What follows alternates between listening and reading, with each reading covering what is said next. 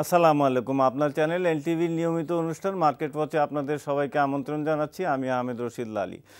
দর্শক মণ্ডলী, আজকে আমরা আলোচনা করব কয়েকটা বিষয়, তার মধ্যে Bangladesh investment and policy summit কালকে শুরু হয়েছে, সে বিষয়ে কিছুটা আলোচনা করব। সার্বিক বাজার সম্বন্ধে আলোচনা করব। আপনারা জানেন যেমনটা গতকালকে রিব্যালেন্সিং হয়েছে ঢাকা স্টক এক্সচেঞ্জের ইন্ডেক্স, এবং সেখানে কিছুটা ভুল বোঝাবুঝি রয়ে গেছে, সেগুলো আমরা দূর করার চেষ্টা করব।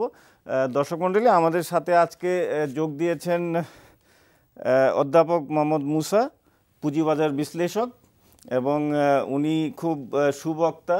ওনার বক্তব্য শোনার জন্য বিনিয়োগকারীরা অপেক্ষায় থাকেন। আজকে আমরা ওনাকে পেয়েছি। ওনার সাথে আজকে থাকবেন জনাব মিজানুর রহমান খান, সাবেক সহসভাপতি ডিএসসি এবং ঢাকা স্টক এক্সচেঞ্জের ব্রোকারেজ ফার্মের মালিক, এবং মিজান ভাইও খুব ভালো বলেন। আপনাদের দুজনকেই শুভেচ্ছা। আপনাকে ধন্যবাদ। Thank you. মুসা ভাই, আপনাকে দিয়ে শুরু করতে চাই। আপনি যেমনটা বলছিলাম আমরা অনুষ্ঠানের শুরুতে, যে Bangladesh investment and policy summit কালকে শুরু হয়েছে। মাননীয় প্রধানমন্ত্রী খুব এলিওর করেছেন ফরেন ইনভেস্টরদের, এবং উনি বলেছেন যে ফরেন ইনভেস্টররা ফুল সিকিউরিটি পাবে, প্রফিটেবিলিটি পাবে, ইনফ্রাস্ট্রাকচার রিফর্মস ইত্যাদি হচ্ছে, উনি জানিয়েছেন ওনাদেরকে সব কিছু। এবং তার মধ্যে অনেকগুলো গ্রুপ এসছে কালকের এই সামিটে। সেটা যদি আমি কয়েকজনের নাম বলি, রিলায়েন্স গ্রুপের ওনারা আসছেন, এজিয়ান্টার এক্সিয়াটা আসছে, আদানি গ্রুপ আসছে, ওয়ার্ল্ড ব্যাংক গ্রুপ আসছে।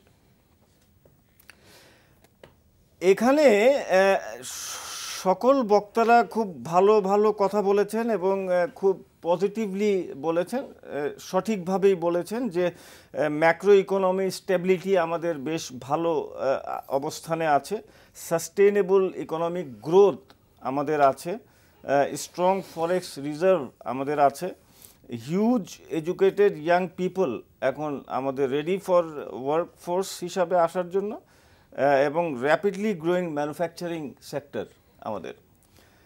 এই সকল কথার মাঝখান দিয়ে একটা কথা আমি তুলে ধরতে চাই, which is a very negative একটা জিনিস, এবং এমন এক ব্যক্তির কাছ থেকে এসছে। উনি হলেন বিওআইর এক্সিকিউটিভ চেয়ারম্যান জনাব এস সামাদ। এবং আমি জানি না ওনার পুঁজিবাজার সম্বন্ধে কোনো ধারণা আদৌ আছে কিনা। আই এম আফ্রেড যে ওনার আছে, এবং ওনার যদি আইডিয়া না থাকে ওনার এরকম বক্তব্য দেওয়াটাও বোধহয় ঠিক হয় নাই আমি মনে করি। উনি কয়েকটা খুব বাজে বাজে নেগেটিভ কমেন্ট করেছেন আমাদের পুঁজিবাজার সম্বন্ধে, এবং উনি বলছেন, আমি আপনাকে আজকে পত্রিকায় যেটা পেয়েছি সেটা আমি বলি। উনি বলছেন যে he is doubtful regarding usefulness of local capital market for raising funds for long term financing. উনি আরও বলছেন, local capital market is suffering from image crisis. It is narrow and underdeveloped. উনি আরও বলছেন, it has lost its efficacy and turned into an instrument of gambling. It's good for speculation, insider trading and gambling. এই যে কথাগুলো উনি বললেন, না বুঝে একটা শিশু সুলভ কথা বললেন এত বড় একটা সামিটে, যেখানে মাননীয় প্রধানমন্ত্রী এত ভালো কথা বলেছেন, অন্যান্য বক্তারা এত সুন্দর কথা বলেছেন, ফাইন্যান্স মিনিস্টার, কমার্স মিনিস্টার সবাই ছিলেন, এবং সবাই খুব পজিটিভলি বাংলাদেশকে তুলে ধরার চেষ্টা করেছেন। সেখানে আপনার মনে হয় না যে এই লোকটা এত বড় একটা সামিটে, যেখানে এতগুলো ফরেন পার্টিসিপেন্টসরা আছেন, সেখানে একটা প্লেনারি সেশনে বসে উনি এইসব বক্তব্য দিলেন। এবং দেখেন, আমি তো মনে করি এই ব্যক্তি সরকারের জন্য একটা এম্বারাসমেন্ট কালকে তৈরি করে রেখেছে, একেবারে মানে it's a embarrassment for the government, for us all. এই ব্যাপারে আপনার বক্তব্য? লালি ভাই, আপনাকে ধন্যবাদ। আপনি অনেক ইমোশনালভাবে বক্তব্যটাকে তুলে ধরেছেন। প্রথমেই বলে রাখা ভালো, বাংলাদেশ যেই গ্রোথ ট্র্যাজেক্টরিতে আছে এটাকে আরও আগায় নিতে হবে। না নিতে হবে এই কারণে যে সরকার এবং আমাদের নিজেদেরও একটা লক্ষ্য আছে ইকোনমিক ওয়াইজ। যেমন সরকার বলছেন 2021 সনের মধ্যে মধ্য আয়ের দেশ, 2041-এর মধ্যে একটা উন্নত দেশে আমরা রূপান্তরিত হব।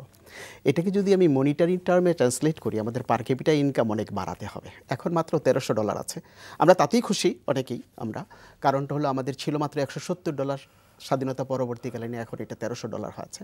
এবং যদি আমরা মধ্য আয়ের দেশে যাই, মিডল মধ্য আয়ের দেশে যাইতে চাই, তাও আবার $3000-$3500 লাগবে পার ক্যাপিটা ইনকাম। 2021 কিন্তু বেশি দূরে না, মাত্র 6 বছর পরে। আর 41 সনে যদি আমরা উন্নত দেশের পর্যায়ে যেতে চাই, অ্যাটলিস্ট $15,000 থেকে $20,000 পার ক্যাপিটা ইনকাম করতে হবে।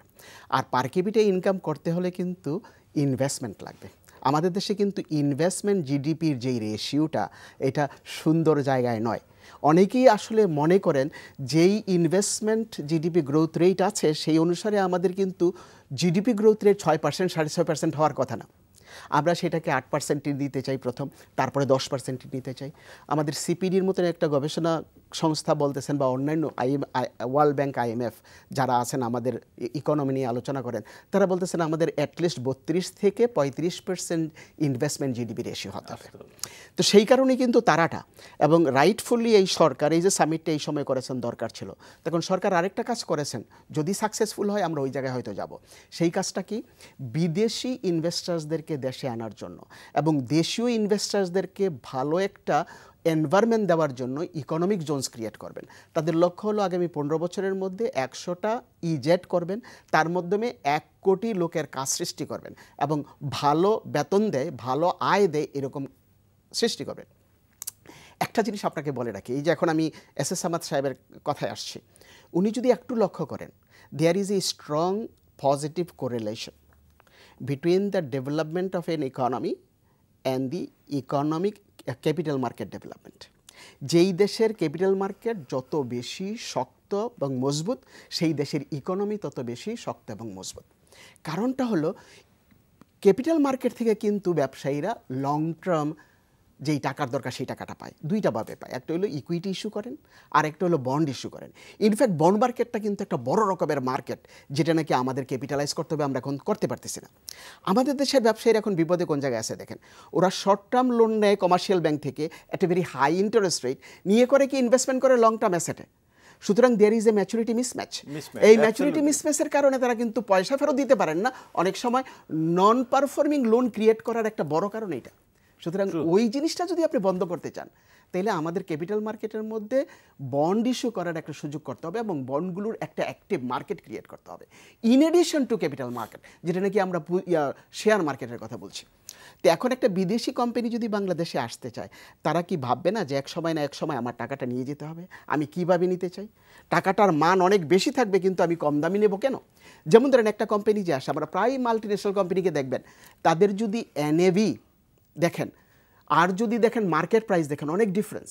যেখানে net asset value for example 100 টাকা, সেখানে দেখা যাবে তাদের শেয়ারের দাম হলো 2000 টাকা। তো যদি ক্যাপিটাল মার্কেটের এক্সিট তারা পাইতো, 1 টাকারটা কিন্তু অনেক টাকা বেশি দামে বিক্রি করে তারা এক্সিট করতে পারত। এইটাও তো একটা ইম্পেডিমেন্ট বাংলাদেশে আসার জন্যই ফরেন ইনভেস্টার্সদের। আর ফরেন ইনভেস্টার্সদের যদি আপনি সাকসেসফুলি না অ্যাট্রাক্ট করতে পারেন, টেকনোলজি ট্রান্সফার না করতে পারেন, হেভি ডিউটি ম্যানুফ্যাকচারিং ইন্ডাস্ট্রি যদি না করতে পারেন, all our goals will remain in paper, will remain a tall order for us.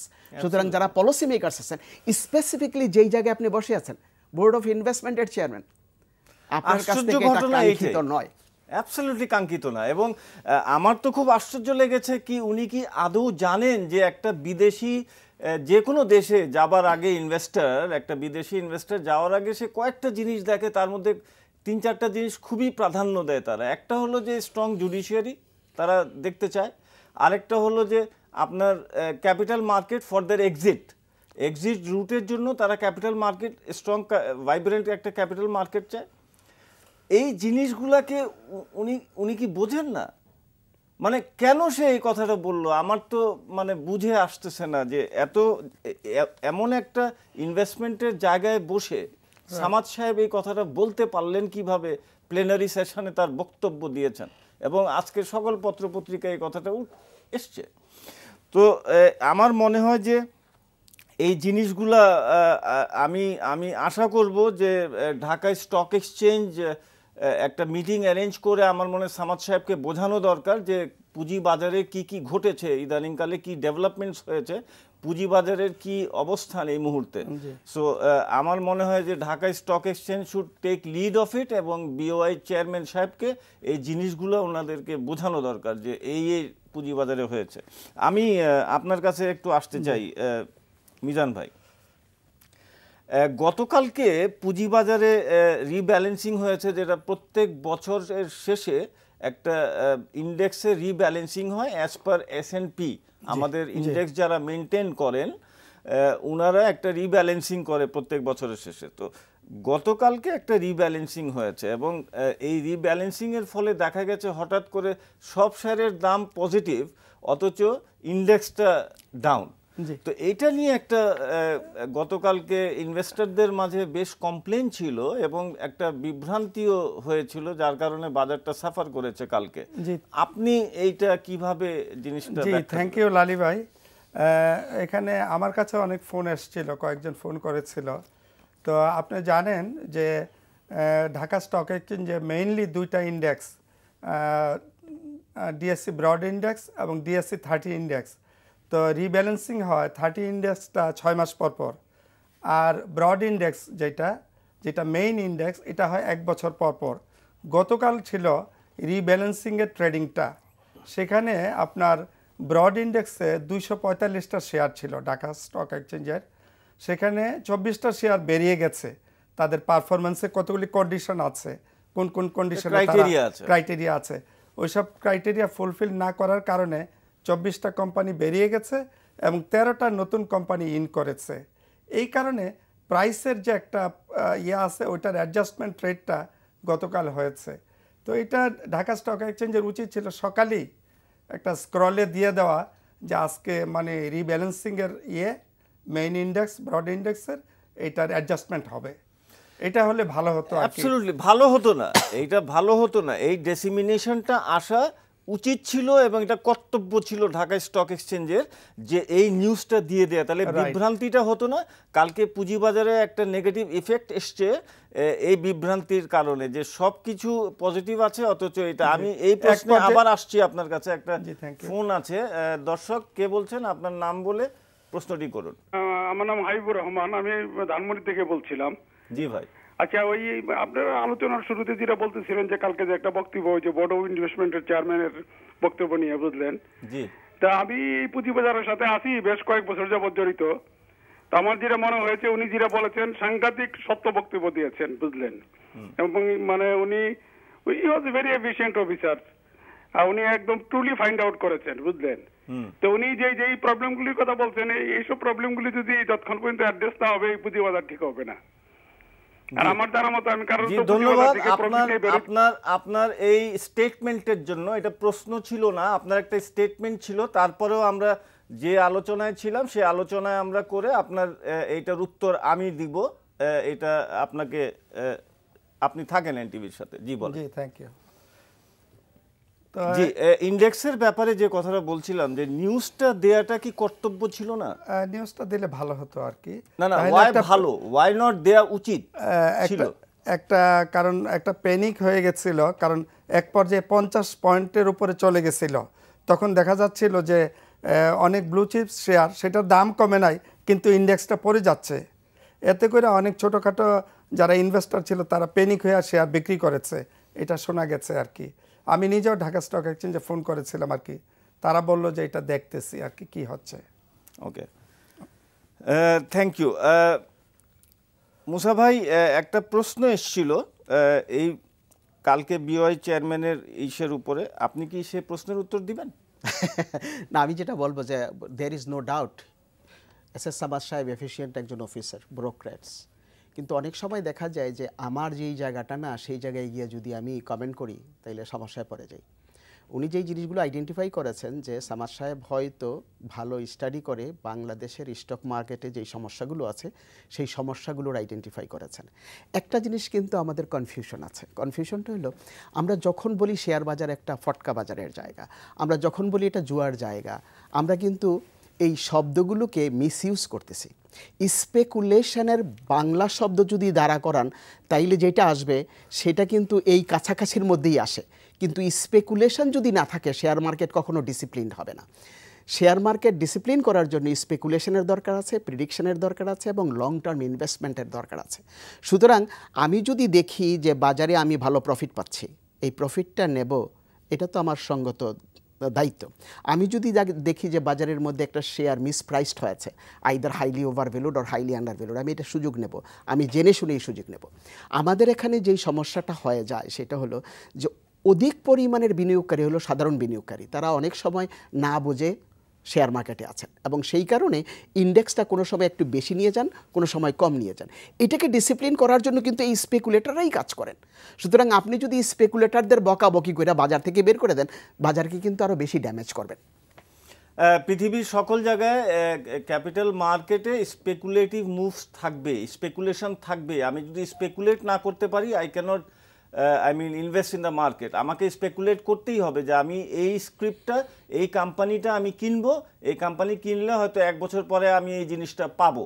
So এই স্পেকুলেশনটা ইজ বুকস অফ অ্যাকাউন্টস দেখে পড়াশোনা করে তারপরে এই স্পেকুলেশনটা, somewhere speculation is a heart of this. না, এটা part of investors decision making process, of course. এবং আমি প্রশ্নকর্তাকে আরেকটা জিনিস বলতে চাই যে সামাদ সাহেব যে সকল কথা বলেছেন সেটা সরকারকে এম্বারেস করেছেন। এইরকম একটা সামিটে এইসব কথা বলা ওনার উচিত হয় নাই এবং পুঁজিবাজার একটা গ্যামলিংয়ের জায়গা নয়, নাম্বার 1। এবং এখানে পুঁজিবাজারে কোনো রকমের গ্যামলিং হয় না, হচ্ছে না। দ্বিতীয়ত উনি যে কথাটা বলেছেন যে এইটা তার এফিকেসি হারিয়েছে, সম্পূর্ণভাবে ভুল তথ্য দিয়েছেন উনি। আমি আরও প্রশ্নকর্তাকে বলতে চাই যে হ্যাঁ, উনি যে কথাটা বলেছেন যে বাজার একটু শ্যালো বাজার, হ্যাঁ সেটা শ্যালো হতে পারে, আমাদের স্ক্রিপ্ট কম হতে পারে, but this is a very good market আমাদের বাংলাদেশের কনটেক্সটে।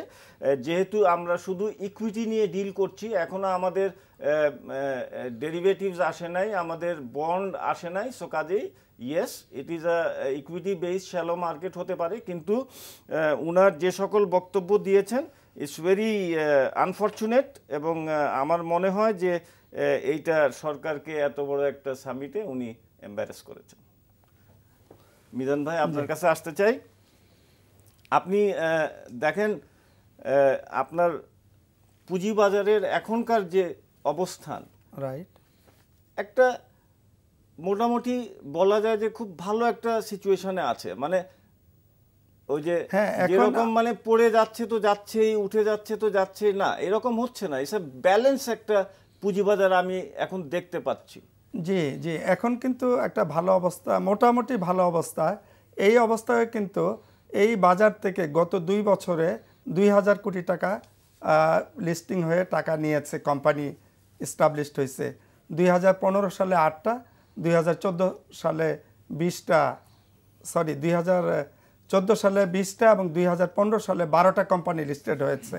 এতে প্রায় 2100 কোটি টাকার মতো ক্যাপিটালাইজেশন হয়েছে। তাইলে আমরা এটাকে একেবারে জোয়ার বলতে পারি না। ওইসব 21টা কোম্পানি এখানে লিস্টেড হয়েছে লাস্ট 2 ইয়ার্সে। 32টা কোম্পানি লিস্টেড হয়েছে, 2100 কোটি টাকা এখানে ক্যাপিটালাইজেশন হয়েছে।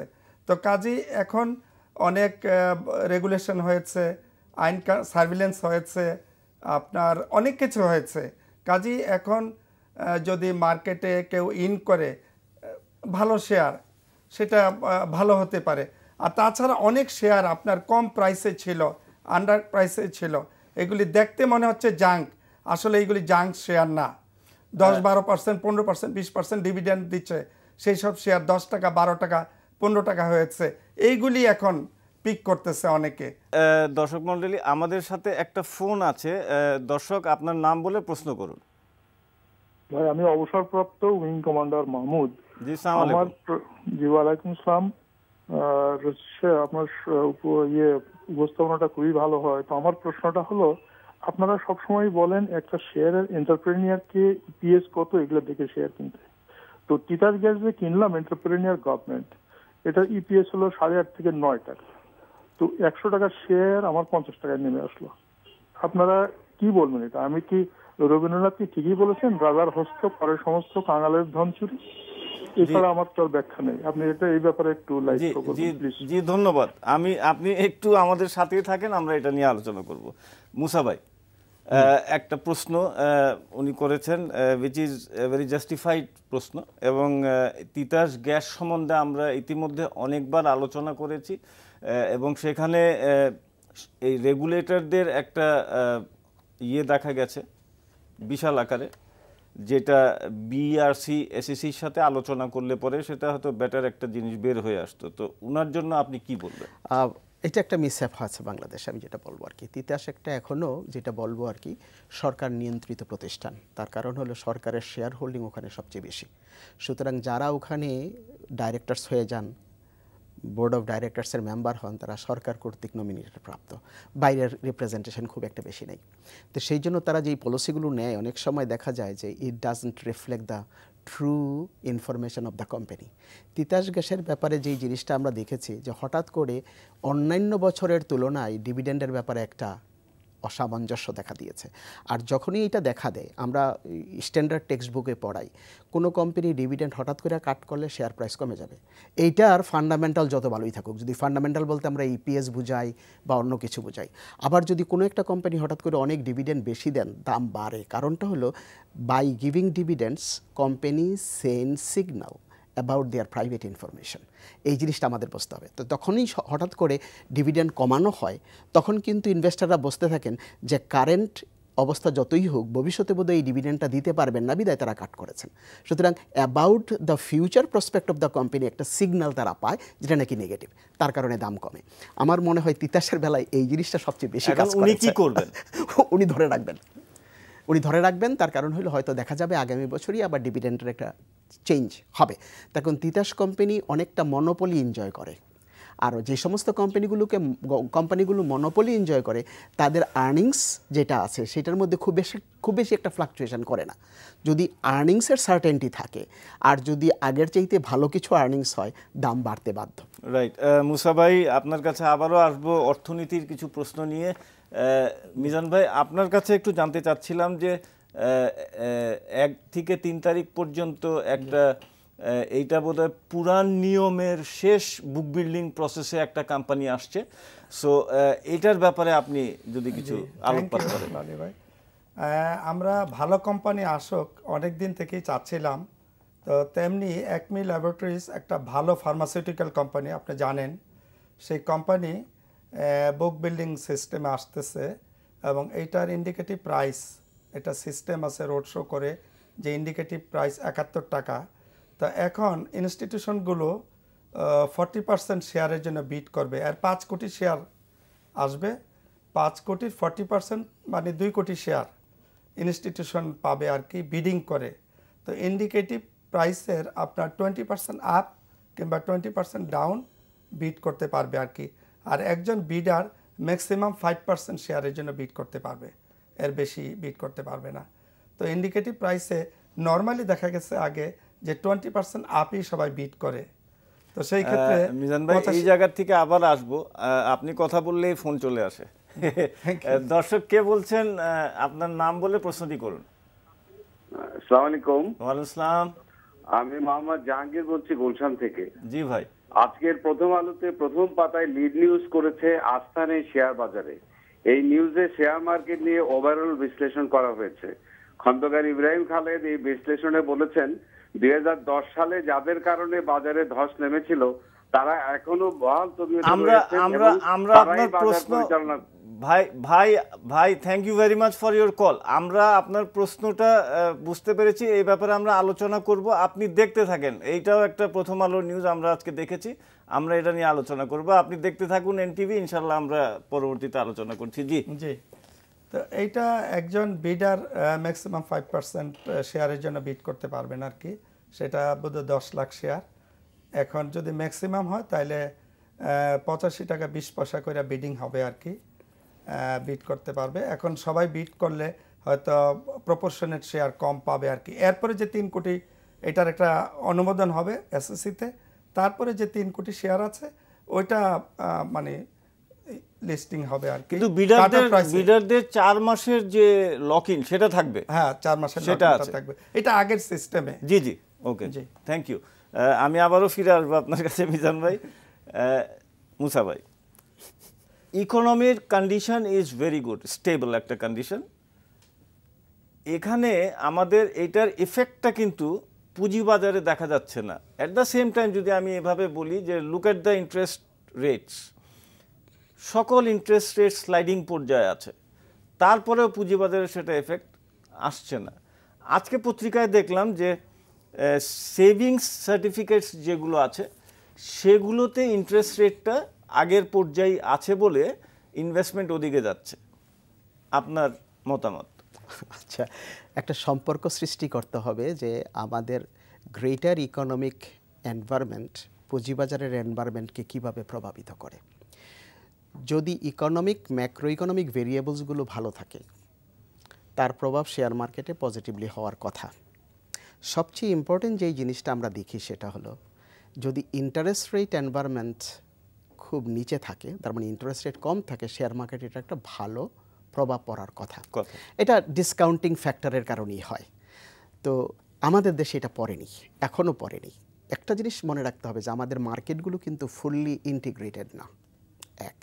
2 নম্বর, যে আমাদের শেয়ার মার্কেটের যেই ফ্রাস্ট্রেশনটা ছিল সেটা থেকে আমরা এখনও বেরোতে পারিনি।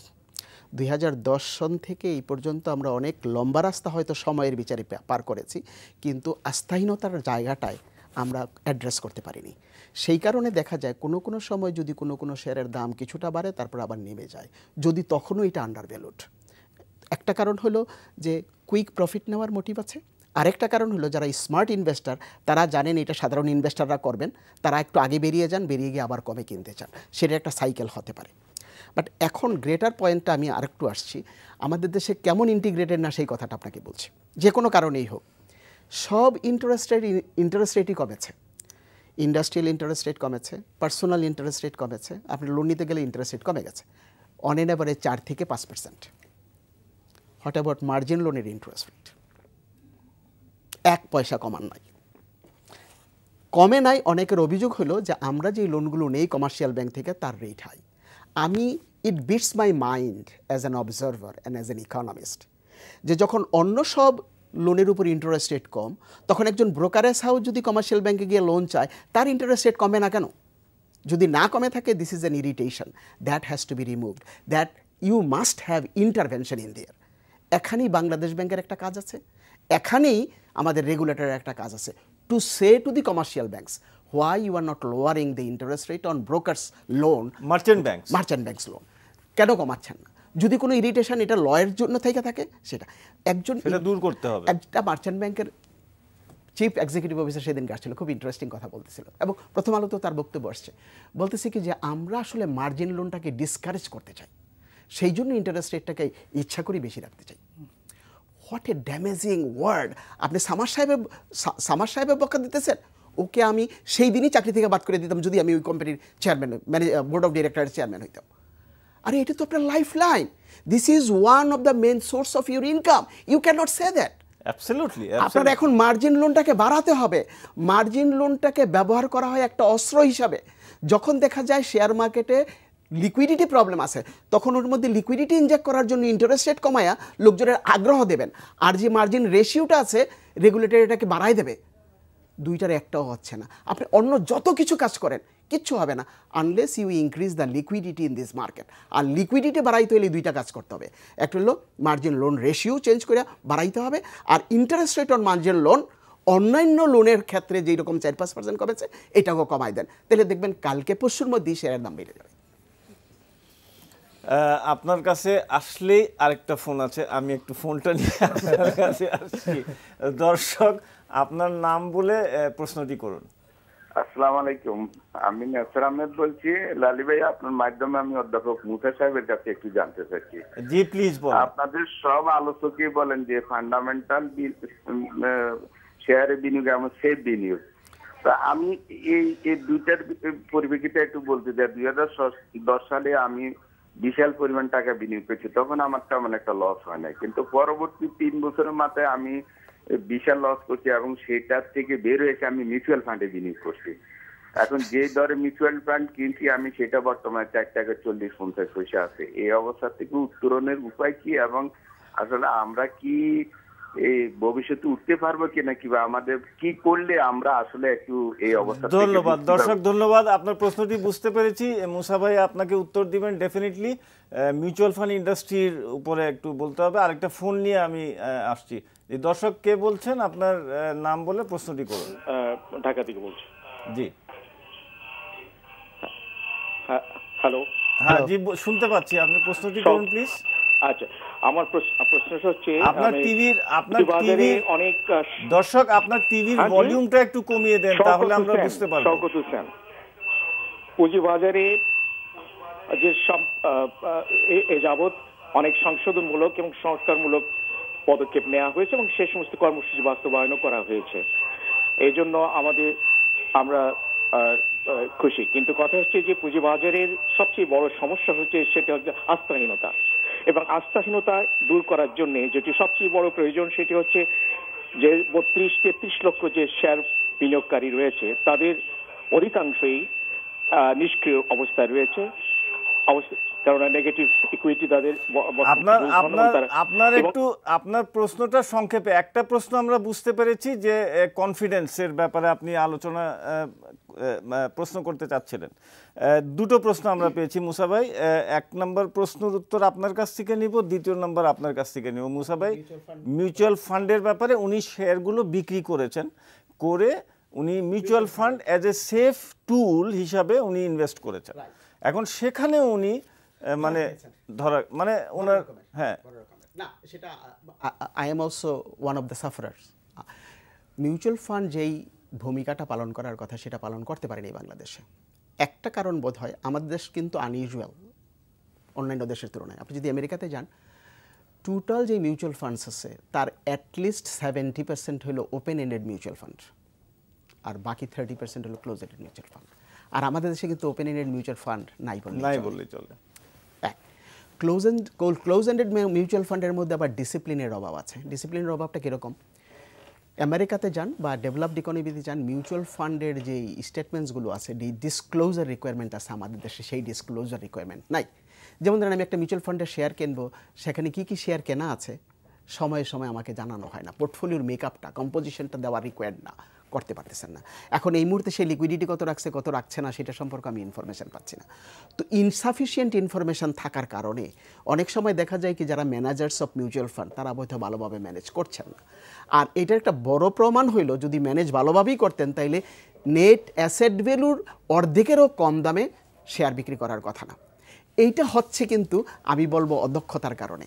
এখন এই অদক্ষতাটা দূর করার জন্য কি করতে হবে সেটাকে অন্তত ভালো করে বুঝতে হবে। তারা যখন ডিফিটেড হবে সব ক্ষেত্রে, তখন দেখা যাবে এক সময় না এক সময় তারা নিজেরা শেপড আপ হবে যে না ঠিক আছে, এই বাজারে যদি আমাকে টিকে থাকতে হয় ভালোভাবে ম্যানেজ করতে হবে, ইনভেস্টার্সদের ভালো রিটার্ন দিতে হবে। আমার মনে হয় সময় এটা উত্তরণ করবে, কিন্তু খুব তাড়াতাড়ি কী হবে আই ডোন্ট নো। বাট মুসা ভাই, আপনি নিশ্চয়ই জানেন যে এসইসি ইতিমধ্যে একটা মিউচুয়াল ফান্ডের একটা আবার রিভিউ করে সেটা রিভাইজ করেছে। এটা হয়তো চলে আসবে খুব শিগগিরই তো ওতে কিন্তু অনেক ডেসিমিনেশন অফ ইনফরমেশন দেওয়ার কথা আছে, এরকম আইন ওনারা করেছেন। এটা হয়তো আইনে পরিণত হবে কিছুদিনের মধ্যে। সো আমার মনে হয় যে মিউচুয়াল ফান্ড ইন্ডাস্ট্রি বেসিক্যালি আমাদের এখানে ব্যাপ্তিটা খুব কম, যেখানে 25-30% হওয়ার কথা অফ দ্য ক্যাপিটালাইজেশন, সেখানে মাত্র 1.5% to 2% আছে। সেটাও একটা কারণ যে এটা যত বেশি হবে, কম্পিটিশন যত বেশি হবে মিউচুয়াল ফান্ডের ভিতরে, এবং এইটা আমি এইটুক বলতে পারি যে খুব ব্যাডলি মিসইউজ করেছে ম্যানেজার্স যারা অনেকে করেছে। Most of them have used this tool very badly. So এই জিনিসটার উত্তরণ ঘটবে এবং আমরা আশা করছি যে মিউচুয়াল ফান্ড ইন্ডাস্ট্রি। আরেকটা কারণ আমি বলি, যাদের জন্য মিউচুয়াল ফান্ড বেশি রেলেভেন্ট তারা কিন্তু মিউচুয়াল ফান্ডে ইনভেস্টমেন্ট করে না। ওকে, সমস্যাটা ওই জায়গায়। তখন সাধারণ বিনিয়োগকারীদের ডাইরেক্ট ইনভেস্টমেন্ট করার কথা না, they should invest through mutual fund. এখন তাদেরকে যখন বলবেন তখন বলবেন মিউচুয়াল ফান্ডের পারফরমেন্স দেখেন, হোয়াই শুড আই ইনভেস্ট দেয়ার। এখন একটা চিকেন এন্ড এগস কোনটা আগে আসবে সেটা নিয়ে একটা ইস্যু আছে। Right, thank you. তবে আমরা আশা করব যে মিউচুয়াল ফান্ড ইন্ডাস্ট্রি ভালো করবে এবং এটা একটা প্রফেশনালিজম আমরা দেখতে পাচ্ছি। কিন্তু নতুন যে সকল মিউচুয়াল ফান্ড আসছে সেগুলো কিন্তু রিসার্চ উইং করছে, ওনারা অ্যানালাইসিস করছে এবং খুব শিগগিরই হয়তো আমরা একটা ভালো ইয়ে দেখব। কনফিডেন্সের বাজারে দ্বিতীয় প্রশ্ন যেটা ছিল। থ্যাংক ইউ লালি ভাই। আসলে অনেক প্রশ্ন করেন। 32 লাখ বিনিয়োগকারী, বেশিরভাগ বিনিয়োগকারী কিন্তু ক্ষতিগ্রস্ত গত 5 বছরে, 2010 থেকে আপনার আজকে 2016, পুরা 5 বছর চলে গেছে।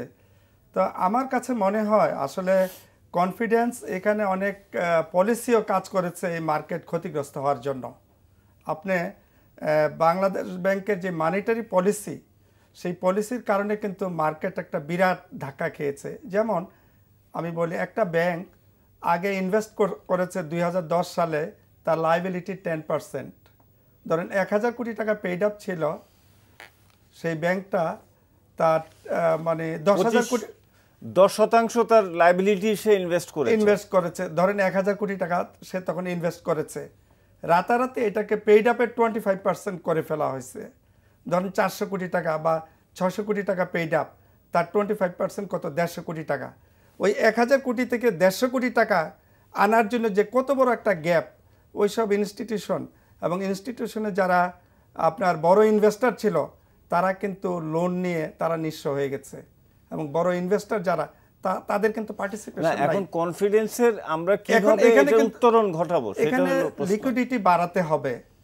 গভর্নমেন্ট পলিসি, বাংলাদেশ ব্যাংকের পলিসিতে কিছুটা কাজ করেছে তারা আপনার ইয়ার সংজ্ঞা কিছুটা চেঞ্জ করেছে।